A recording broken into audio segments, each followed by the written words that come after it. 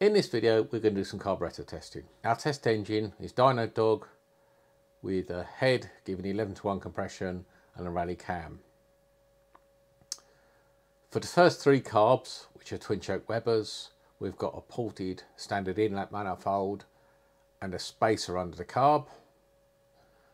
And the carbs are S6V6 38D gas, a faulty DFAV, which comes from the really early S6V6s, which has got bigger 40mm throttles and 32 chokes. And finally, the original Group 1 40 DFAV carb, which again is 40mm, but with two huge 32mm chokes. So I'm going to show you the differences between those three carbs. And then I'm going to show you what a 390 CFM Holley on a dual port Offenholster manifold did.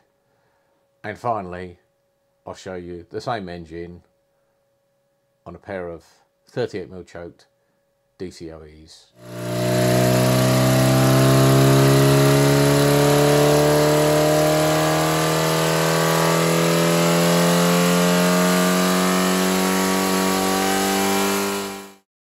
First up was a baseline, the 38D gas, which made 146 brake horsepower and 134 pound-foot of torque.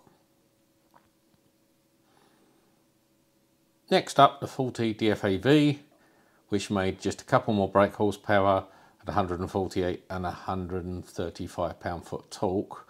But the DFAV was definitely not happy down the bottom, as you can see.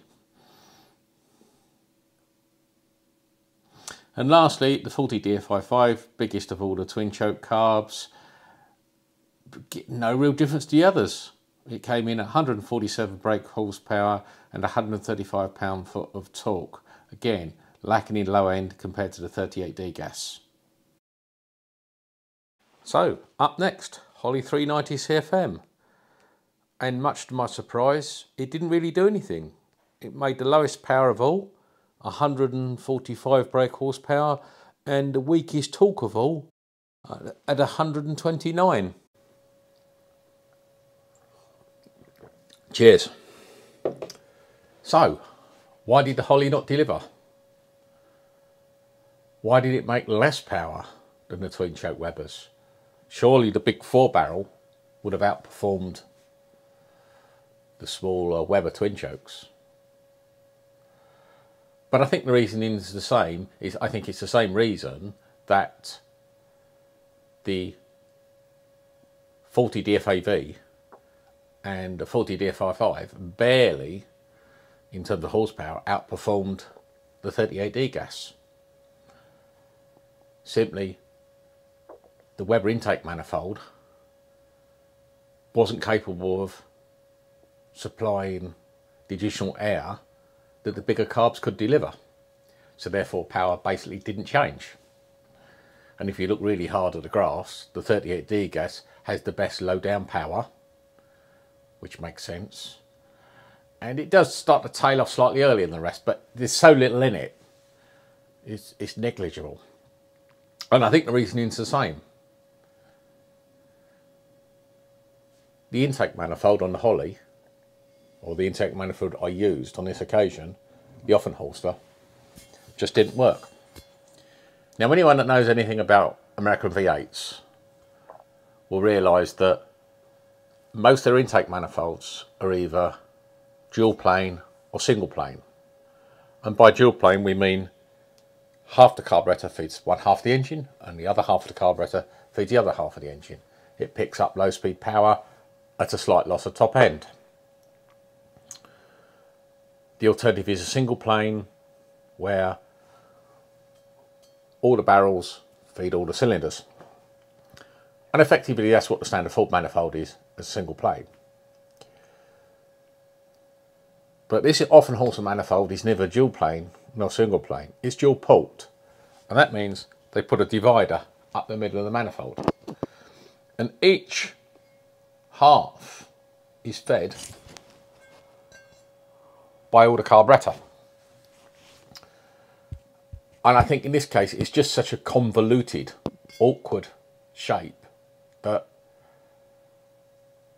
the manifold will not flow sufficient air for the engine to make use of the big carburetor. And if you look at the graph in green from the Holley, it would appear that the Holley actually gives much better low down power below where we tested. So I think had we been able to get hold of a Wyand dual plane manifold, I think the Holley would have outperformed the twin choke Webers, but I still only think by a negligible amount. Now there might be those amongst you going, well, yeah, but is the engine up to it? Can the motor deliver? Well, just to answer that,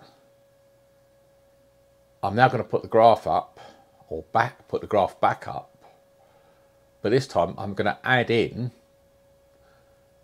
dyno run on the same engine, on the same day, but this time with the 45 DCOEs. And you'll see a considerable jump in power.